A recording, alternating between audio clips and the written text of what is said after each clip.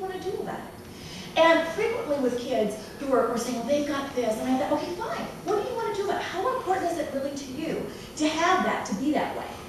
And because you know if you tell them, it doesn't really matter, what are they going to do? They're going to throw, you know, they're oh, my mom just doesn't understand. And to us it doesn't matter. We accept you for who you are. Good point. But then we want to explore, why does it matter to them? And what do you want to do about it? You won't have all the answers. But you know, you're not supposed to have the answers. Who needs to come up with the answers? Well, I've gotten the response of, what I'm going to do is, I'm going to go on a diet so I can look like her. Great. Okay, let's do it healthily. As your mother, I want to model healthy dieting, because that's going to happen. And if you don't do it with them in a healthy way, they're going to be doing the pooping in the toilet and taking the X-Lax, etc. Go for it. Okay, let's all get healthy. And I'm going to help you. Support them in those changes because you're empowering them. You're empowering them to look at any challenge that they face in life and to say, I can be whoever I choose to be. My identity is mine to define.